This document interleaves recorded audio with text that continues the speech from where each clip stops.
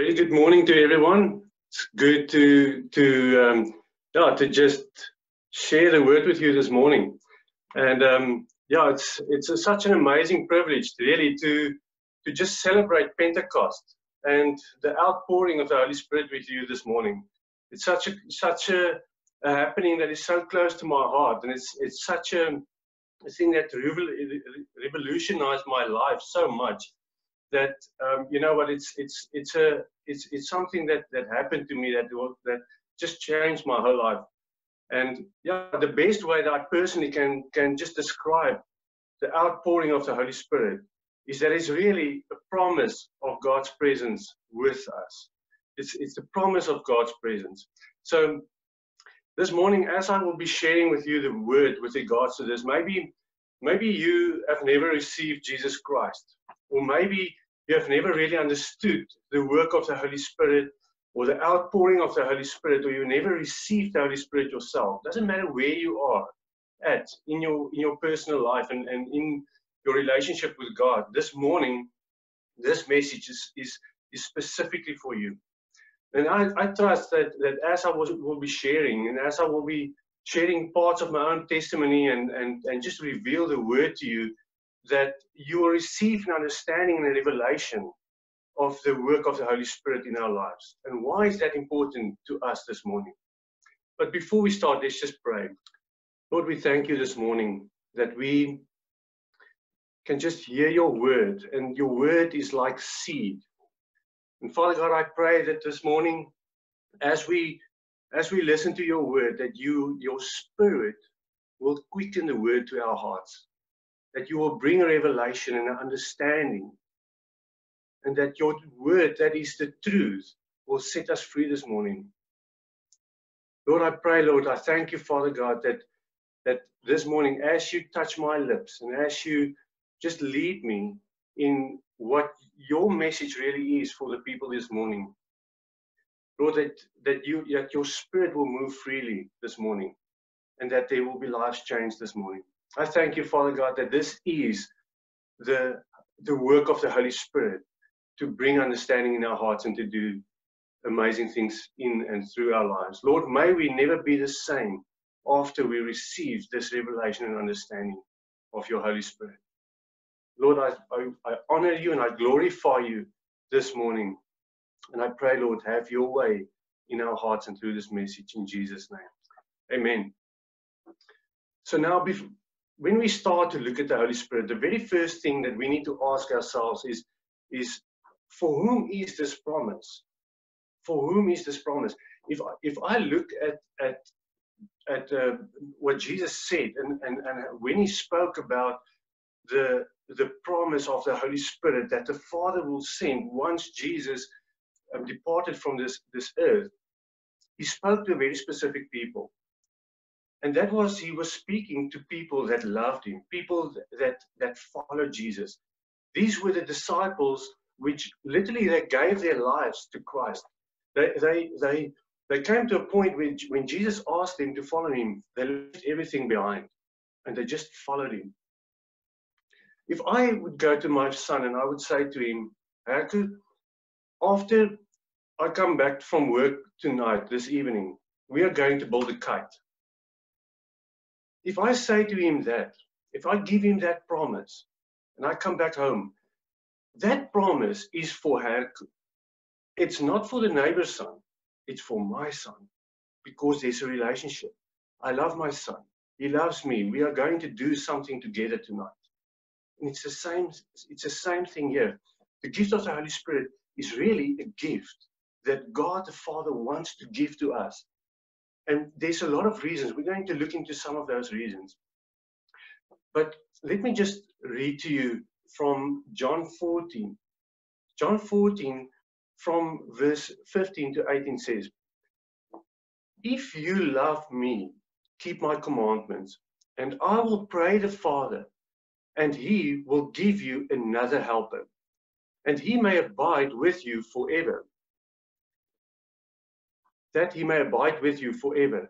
The Holy Spirit of truth, whom the world cannot receive, because it neither sees him nor knows him.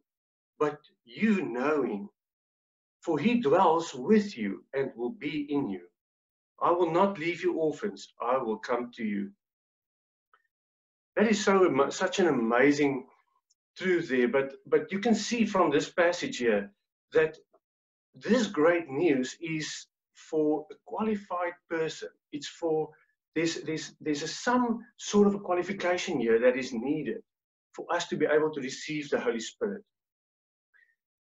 And this is if you are listening to this message this morning and you have never become a child of God, you have never come to that point in your life. Maybe you're living a good life. Maybe you're not doing bad things. You are living a good life. But you've never come to that point where you trust God, trust Jesus as your personal Lord and Savior. If you are that person, I've got incredible news for you this morning. You are in a certain sense at this point still the unqualified to receive the Holy Spirit. But the good news is that the very first work of the Holy Spirit, the very first thing that the Holy Spirit will do in your life is to convict you of sin in your life, that you are in need of a Savior. We are all sinful. We are all born in sin because of the mistakes of Adam and Eve. So we are all in that place. But the thing that the Holy Spirit will reveal to you is Jesus.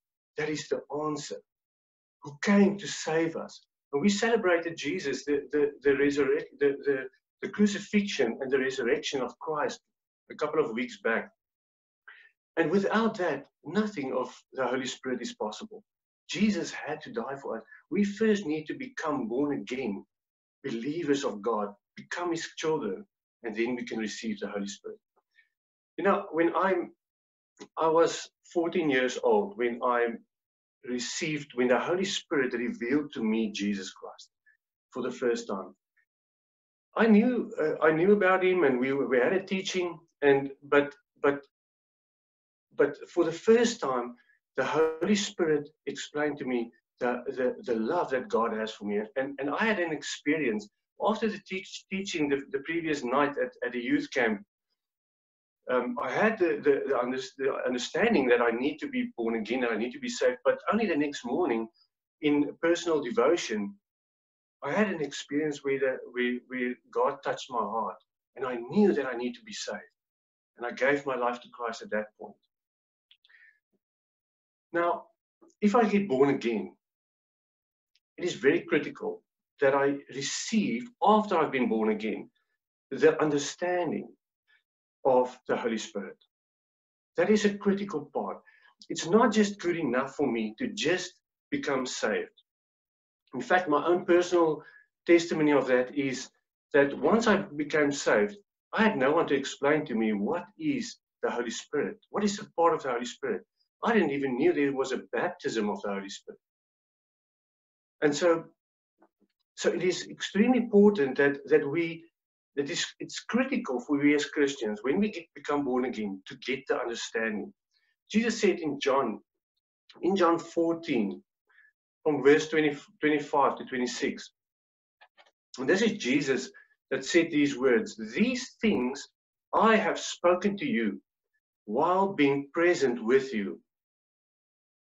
But the Helper, the Holy Spirit, whom the Father will send in my name, He will teach you all things and bring to your remembrance all things that I say to you."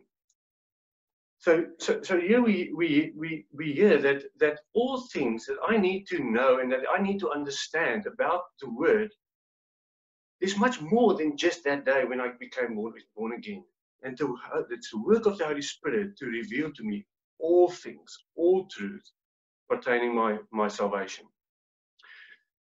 Now, just to elaborate a little bit on that specific point, the importance of understanding the Holy Spirit, Jesus taught in the Word that the Word of God is like a seed. And we see that in Matthew 13, verse 19. We see where Jesus taught about the parable of the sower, how that the Word of God is like a seed. And when in Matthew 13, verse 19, it says, "When anyone hears the word of the kingdom and does not understand it, then the wicked one comes and snatches away that what was sown in his heart." So here we see that this is actually the one of the four types of seed, soil, where the enemy gets to steal, and it's not like he will maybe steal the truth. He will steal the truth that you understand of the Holy Spirit from your heart if you don't understand it.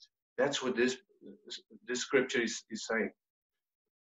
I will be sharing a little bit more about my own testimony of the effect that not understanding the Holy Spirit had on my life. I will share that a little bit later. The most incredible manifestation of the Holy Spirit in my life personally was the revelation of Scripture that the Holy Spirit brought to me when I was baptized in the Holy Spirit. That was the most incredible thing, and that is why we so desperately need to understand the work of the Spirit. Now let's look at the ministry of Jesus, and it's important to see we based our Christian life on the life of Jesus Christ and what he has done for us as Christians. So it is important to start with Jesus. Did Jesus had the baptism of the Holy Spirit?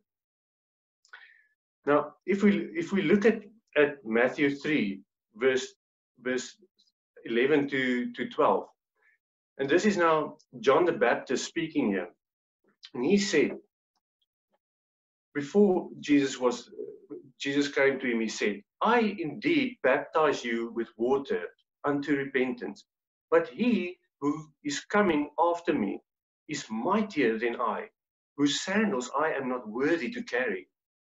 He will baptize you in the Holy Spirit and fire. And then we see in Matthew 3, just a little bit after that, in Matthew 3, verse 13 to 17, we see where Jesus come onto the scene. And then, let me just read that scripture. Then Jesus came from Galilee to John at the Jordan to be baptized by him. And John tried to prevent him, saying, I need to be baptized by you, and you are coming to me. But Jesus answered and said to him, Permit it to be so now, for thus it is fitting for us to fulfill all righteousness. Then he allowed him. When he had been baptized, Jesus came up immediately from the water, and behold, the heavens were opened to him, and he saw the Spirit of God descending like a dove and alighting upon him. And suddenly a voice came from heaven saying, This is my beloved Son, in whom I am well pleased. You see, Jesus only started his ministry after this point. Only after he received the baptism of the Holy Spirit. He was baptized in water. Let me just say that at this point, that the baptism in water, there's a difference between to be baptized in water, as John did. And as Jesus also instructed us to be baptized in water, that's why we still baptize in water today still. But there's a difference between being baptized with water and to be baptized in the Holy Spirit. And we see the very difference right here when the Holy Spirit came onto Jesus in the bodily shape of a dove. Jesus being baptized in the Holy Spirit. And what's interesting is from this point on, Jesus did nothing before this point.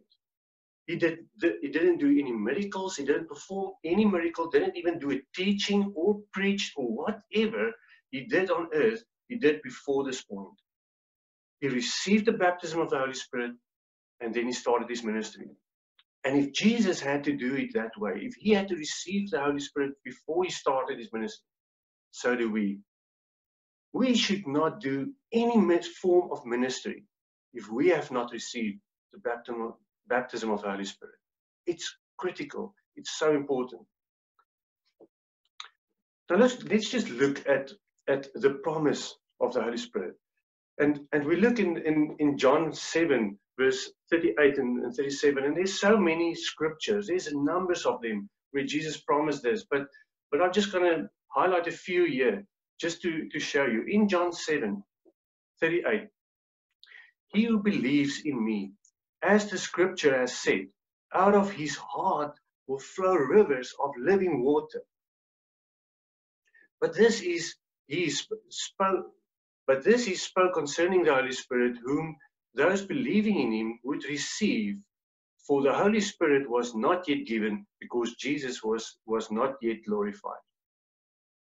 Rivers of living water will flow from our midst. Such an amazing, powerful promise there. And if we look at Acts 1, and this is so amazing. This was after Jesus was resurrected from the dead, crucified, resurrected, and then he dwelt among the people, and he gave this promise to his disciples. He said to them in Acts 1, verse 4 to 8, and being assembled together with them, he commanded them not to depart from Jerusalem, but to wait for the promise of the Father, which he said, you have heard from me. For John truly baptized with water, but you shall be baptized with the Holy Spirit, not many days from now. Therefore, when they had come together, they asked him, saying, Lord, will you at this time restore the kingdom of Israel? And he said to them, it is not for you to know times or seasons which the Father has put in his own authority, but you will receive power when the Holy Spirit has come upon you, and you shall be witnesses to me in Jerusalem and all Judea, Samaria, and to the ends of the earth. That is such amazing promise. And there's a number of places you can see all through the time that Jesus was walking with his disciples. He was preparing them continuously about the coming of the Holy Spirit. He was continuously teaching them about this, because it is something that they did. It is, until this day, it's something that we struggle as Christians even to really grasp and to understand the work of the Holy Spirit. So Jesus was promising them a helper, and so then we come to this amazing time of Pentecost, when the outpouring of the Holy Spirit really happened.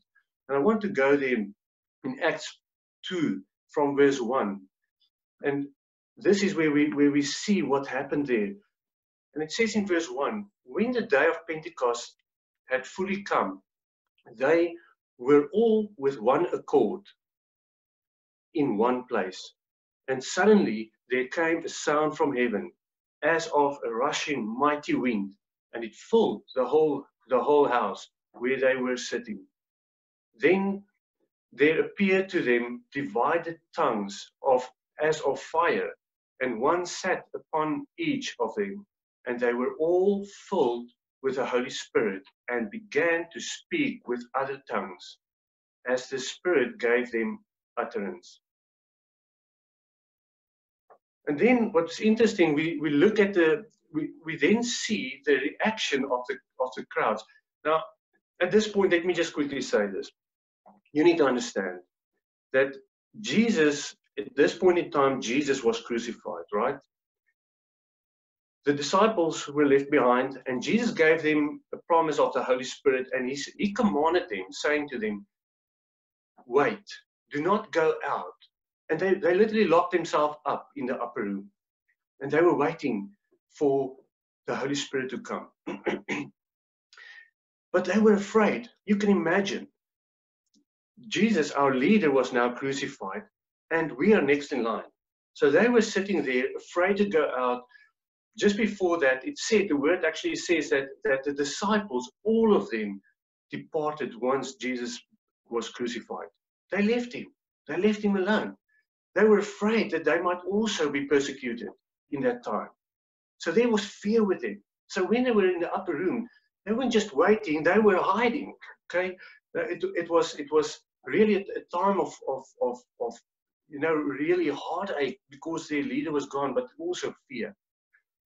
So here they were waiting, and then you can imagine. What was also interesting about this part is that the word says that they were in one accord. And they were in that upper room, spending time praying together, and came to a point where they were all in unity. they heard the teachings. Jesus prepared their hearts to receive the Holy Spirit. And then they were in this room now waiting in anticipation. That Jesus didn't explain to them in detail how that will look. But they knew that something was coming and they had to wait for it. And now you can just imagine their reaction. Peter saying to John, John, have you received anything yet? Huh? Nothing. No, nothing on my side. Matthew, anything? Thomas, nothing yet. We don't know what it looks like, but we keep on praying and we're in unity and we are waiting. But Jesus promised, and so they were waiting. And then the Holy Spirit came down. And they received the baptism of the Holy Spirit. And remember what Jesus said. You will receive power when the Spirit comes on you. And you will be my witnesses. And so then they come and they go out. There's 120 people in the upper room go out. And then they start to speak in tongues. And the crowds, I'm not going to read all of that because it's a long passage, but you can read it for yourself in Acts 2. The crowds were lots of different people from all over the world speaking different languages. And here they are listening to, and the word says specifically, the amazing work of God being spoken in their own personal language. Even some of them thought this is a funny scene. We never seen anything like this. These are all Galileans speaking in our language, but it looked like they're drunk, some people said.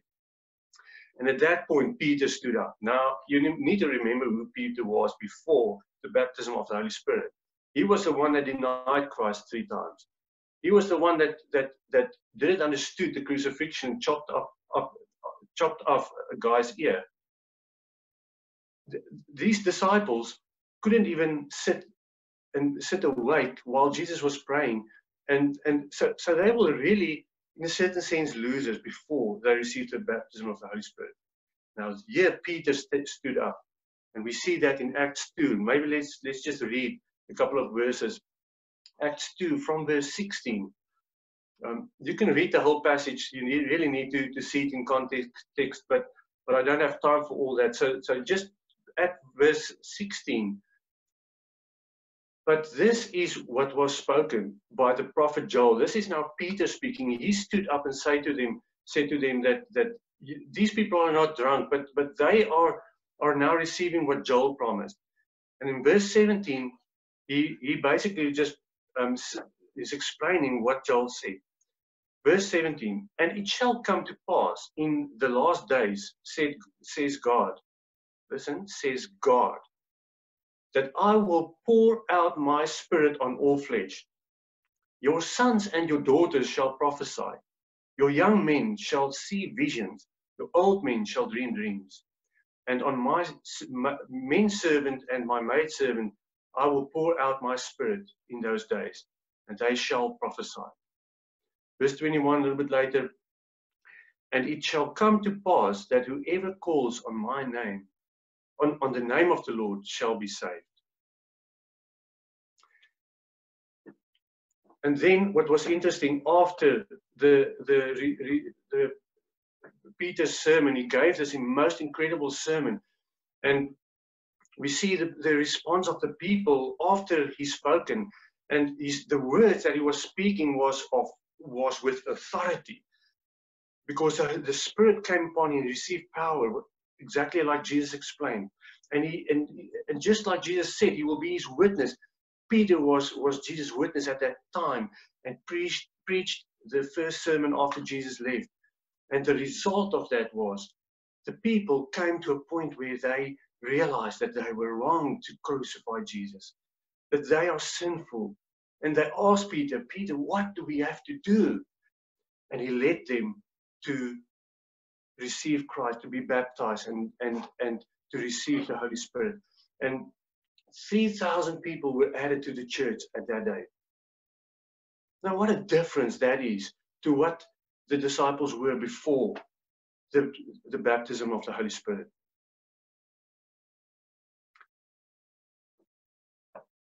Now, how does all this apply to you in my life? That is the most amazing thing. why this is so important to us today. If the outpouring of the Holy Spirit had this effect on normal people,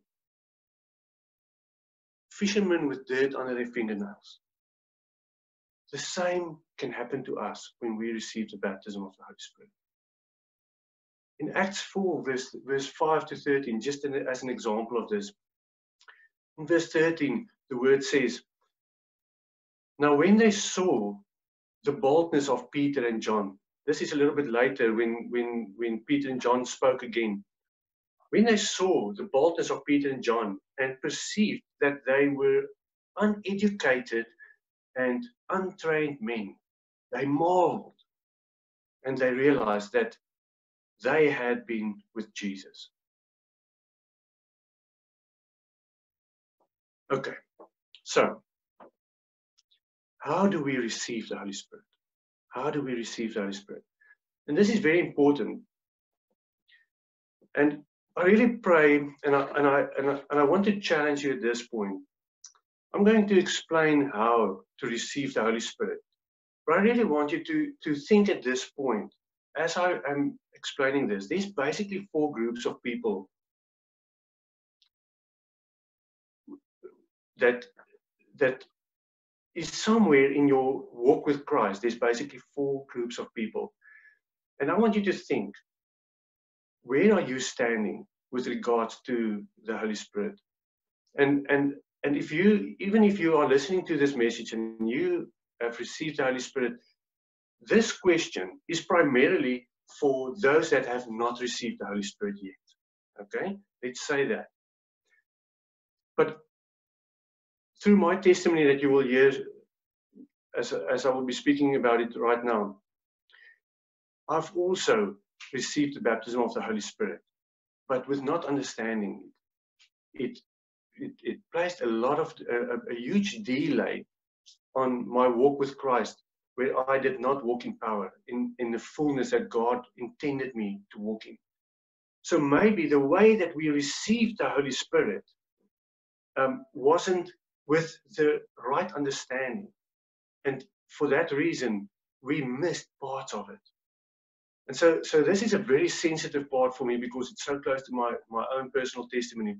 So the first group of people that I just want to touch on is the group that has not been born again. Now, as I explained earlier, I received Jesus Christ as my personal Lord and Savior when I was 14 years old. And that was the very first work of the Holy Spirit.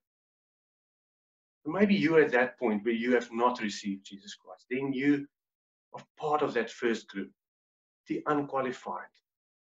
But the Holy Spirit is here to quicken your heart. And I pray that as I speak and really I trust God for this. This is the work of the Holy Spirit. It's not the preaching that can touch your heart and quicken this to your heart. This is the work of the Holy Spirit. So if you listen to this message and there's something in you that is saying to you that you need to draw closer to God. And God loves you, and you need to repent and receive Christ. That is the work of the Holy Spirit. So that's the first group. The second group have never received the Holy Spirit. They've been baptized, and pardon me, they've been born again. They received Christ as their personal Lord and Savior, but they have not been baptized in the Holy Spirit. Now, after I received being baptized, born again, I didn't even knew that there was a Holy Spirit, or didn't have the explanation. I knew there was a Holy Spirit from church. I heard the name here and there.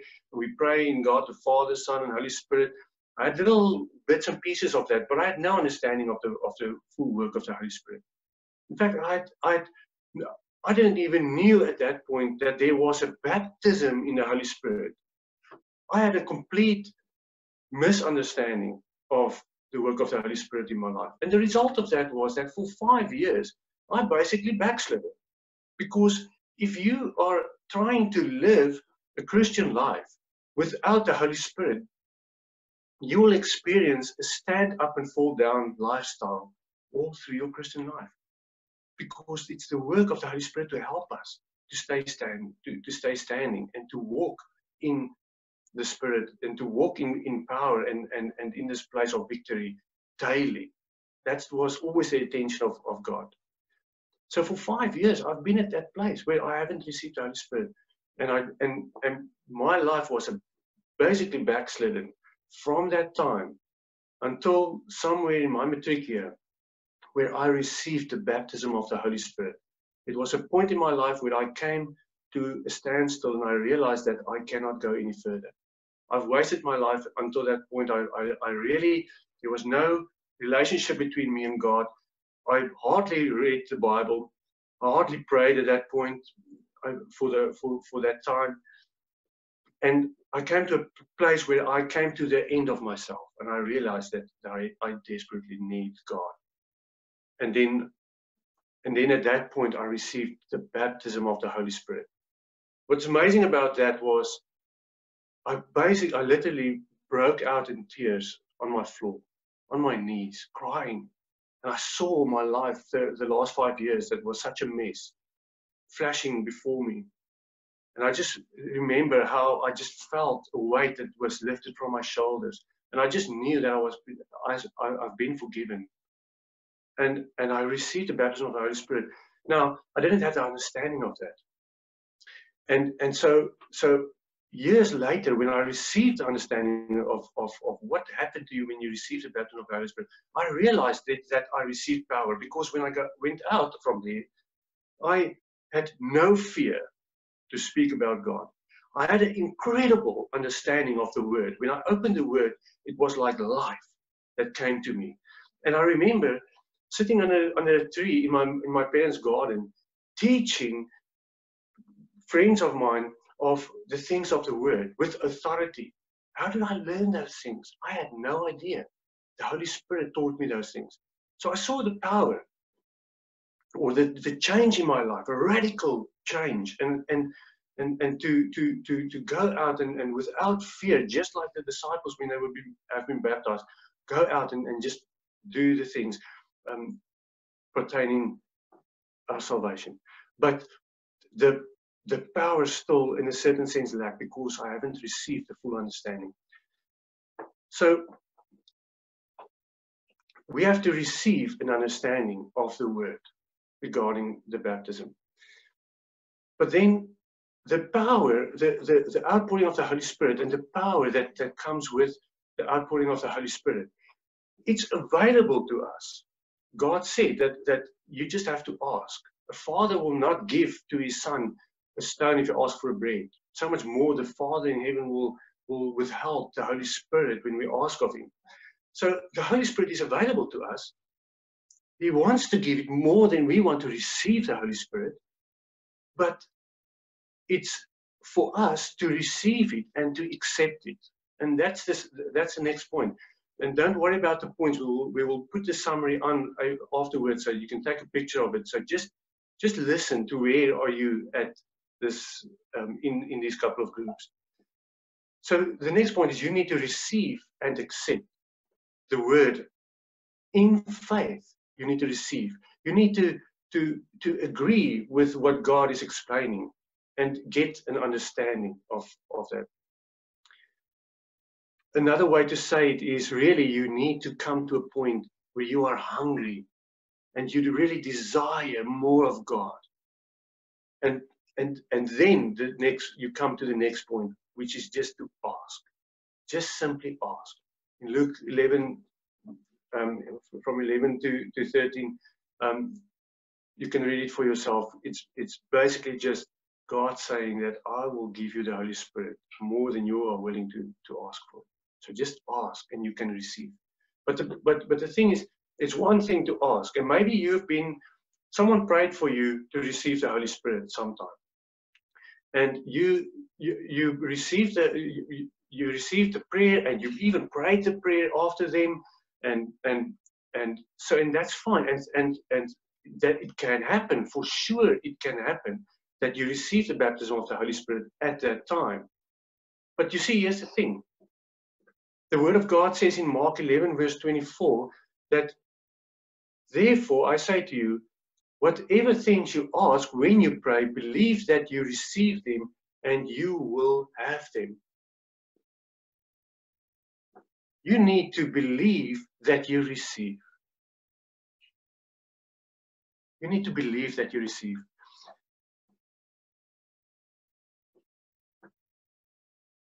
This is so important. This brings me to the third group of people, and that is that maybe you are one of those that you've received the baptism of the Holy Spirit, like I did when I was in my matric year. You received the baptism of the Holy Spirit, but there's no power. You don't see the miracles operating. You don't see you don't see yourself move in the same power that John and Peter and those disciples moved after they received the baptism of the Holy Spirit. And maybe I can just explain that a little bit in my own testimony. I only received and accepted part of the outpouring of the Holy Spirit. You see, I could live with the fact that I can now understand the Word of God, and I can speak to people with boldness. I could accept that part, but it was difficult for me to accept the part of the outpouring of the Holy Spirit, for example, or the gift of the Holy Spirit that placed me in a position where I have to perform those miracles. Although it's not me, it's the Holy Spirit that does these works. Even the gift of the Holy Spirit is given by one Spirit, by the Holy Spirit. But I didn't saw that in my life because it was difficult for me to accept something that I didn't understood completely. And the result of that was that for years after I've been baptized in the Holy Spirit, I've been living without the power of God. And really, in essence, since that time, for a year or two after that, I was moving. I was doing a lot of things for God, but it ended up in me doing a lot of things for God in my own strength. And I came to a point of burnout. And because I was doing it out of my own strength, I've started to rely on myself. But not just that, there was a lot more. And I don't have time now to explain. And the speaking in tongues is really a message, and it deserves a whole teaching on itself. But let me just say this, that the speaking in tongues, to be able to speak in tongues, is a tool that comes along with the Spirit. Let me just say this, that to speak in tongues is not the outpouring of the Holy Spirit. It is not to be baptized in the Holy Spirit. You get baptized in the Holy Spirit, and you receive a tongue. You receive to speak in tongues. It comes with that. But you have to accept that. You have to understand and accept that. And for me, I did not accept that. In fact, it was weird to me, and I rejected it. And I rejected the miracles and those things. I thought that was only for the disciples and for the time of Jesus, but not for us. And so it was weird, and I couldn't accept it. And you know what? Like anything, any gift that you will receive from God, you cannot receive anything from God if you don't desperately want it. And once you get, you receive it in faith. And I accepted the outpouring of the Holy Spirit, and it was amazing, but I didn't accept speaking in tongues. I didn't accept the power that goes along with the gifts of the Holy Spirit. And for years I didn't receive anything until I received a teaching and a proper understanding of the part where speaking in tongues going to come in and what that will do to my life. And so that is maybe you're in that place, and it's not to say that if you receive the baptism in the Holy Spirit, that boom, at that same time immediately you will start to speak in tongues. I remember years later, someone explained to me, a friend of mine explained to me the speaking in tongues, and the guy prayed for me, and I really wanted. I wanted it, but I was so afraid. It was so strange to me, and I received only 2 words. And you know what? I was like, I said those 2 words, and it was so weird. And I thought it was my own thoughts and things, and so I just neglected it, and I just left it. And for years after that, I just left it, and then our family joined Sheriff in East London, and for the first time, I really received a revelation of that. But I still had to come to a point where I accepted that, and once I accepted that, it wasn't like it was just a flood, that gate that opened up, and I received books full of sentences. God took me back to that day when He gave me 2 words, and this is a very important point. If you received 2 words, you need to be faithful. Like anything in the kingdom of God, it works like this. If you are faithful with a little, God will increase. He will give to you more. But we need to desire that. And so, okay, that brings me to the 4th group of people.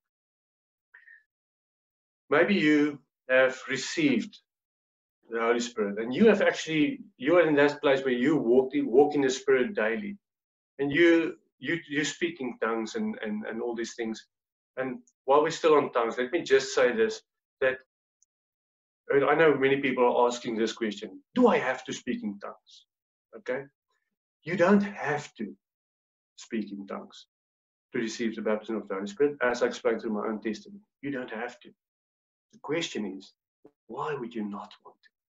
It is such a tool that God gave to us. There was a lot of misunderstanding with regards to the tongues, even in the Bible's time, and Paul had to correct some of the churches where they just went, over the hill with a lot of things, and he needed to correct them. So there is guidelines with regards to speaking in tongues, and it's very specific. The word is very clear about the speaking in tongues, and I trust that we will get an opportunity to explain to you more about that. But it is important to know that you can receive it, but you need to want to receive that, speaking tongues. Okay, so let me just go to the 4th group. The 4th group, maybe you are listening to this message, you are speaking in tongues, you received the baptism of the Holy Spirit, you move daily in the Holy Spirit, but you came to a point where you are just tired, and this is very personal to me. I a couple of weeks back, actually 2 weeks ago, while we were worshiping, I was here in my room alone, and Yolani just took the kids away. And at that point in time, it was a difficult time for me, and I was really wrestling with God that morning. Since I've been waking up, I was wrestling with God, and I was teaching people about things, and I will speak to people, and God will give me a word of knowledge or word of wisdom, or He will just give me a prophecy. The moment I pray for people, it's like God will speak to me, and I will hear His voice so clearly, and I will move in that direction, and it will be accurate. But there's one area in my life where I was just keep on struggling, and then I think I get a breakthrough, and I receive a revelation from God, and I attend to that, and I correct that part, and it's like God will show me, that's it, you're on it, and then just a while later, it's like this thing just doesn't want to break through. It's like I can't get a breakthrough, and it's really tiring me out so much. And I was just before God with that thing that morning, and some of you will remember this. I said to a couple of people these last couple of weeks, something that God showed me during this whole coronavirus thing was the way that we look at things, and God explained to me in just a new way that how we need to be like Elijah, that when he and his servant was there alone, and the army came around him, and his servant was freaking out because of this major army of thousands that came around him. And he said to Elijah, what are you doing? Look at this, can't you see them? And he was like really freaking out, and Elijah was just rustig, and he said to him, listen, they that are with us are more than they that are against us. And he didn't understand it, the little servant. And then Elijah asked, Lord, just open his eyes. And that was something that God showed me, just to open my eyes, to see. And I was speaking this to, I told people this over these last couple of weeks. And yet, in my own life, there was this one area where I just couldn't see in the spirit. I just couldn't see what God was busy with. And so I was here during the worship. I think in the second last song, it was like the Holy Spirit came on me so strong. And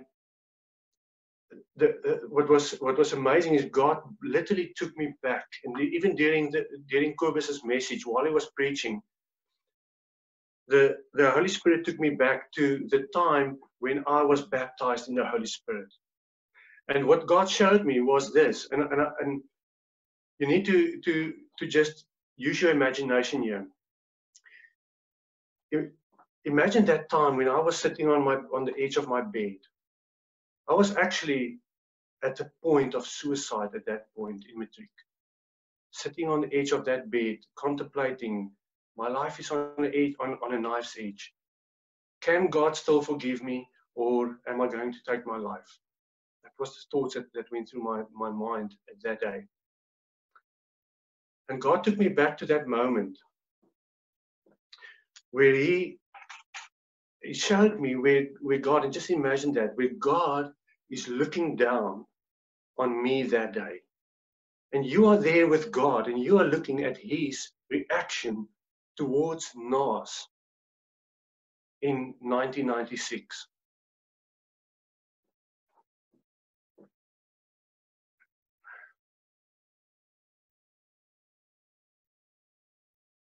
I can't explain to you what happened at that moment, but the Holy Spirit came over me. And I went down on my knees, and I remember that time. And you know what God did in those moments? He opened my eyes to see. He opened my eyes to what He is busy with. And He made my ears to hear these words, that Naas, I love you. And I was looking down on you in those moments. And I was just waiting for that day. I had such an amazing plan for your life. And it's not over yet. It cannot stop in 1996. It cannot stop on that day. I've got a plan for your life. And so here it is. I baptize you now with my Holy Spirit. The one thing that went wrong since you received me as your personal Lord and Savior, I'm correcting that now. And I pour out my Spirit on you. Now, go out and be my witness. My life was never the same after that. Everything changed since that point.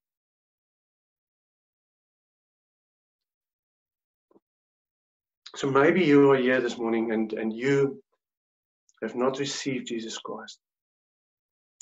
Or maybe you are the one that received Jesus Christ, but you have never received the Holy Spirit. Maybe you are the one that received the Holy Spirit, but only parts of it. You are still a bit hesitant. Maybe you don't understand the fullness of the outpouring of the Holy Spirit completely. Maybe you're just tired. Maybe you just need God to just give you a fresh infilling of the Holy Spirit again, just so that you can see in the Spirit. Not look at Corona, not look at the circumstances that is so pushing you. And I know there's people that is looking into the future, and you can only see the enemy this morning. You look at your work and you realize you have lost your work. You don't know where to go. I want to say to you this morning that God wants to open your eyes to what He is busy doing. But there's certain things, there's a certain response that you need to do. It is available to you, but you need to receive in faith. You need to ask and receive from God in faith, and then believe that you receive. Father God, I thank you for this message this morning. Lord, I pray now, Lord, as we break up in groups, and as we go into the rest of this day and weeks to come, Lord, that we will open our hearts to you, that we will open our understanding. I pray, Father God, for false teachings or false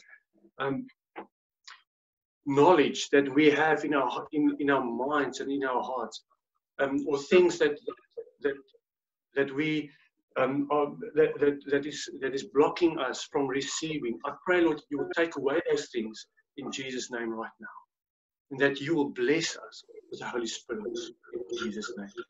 Amen. Amen.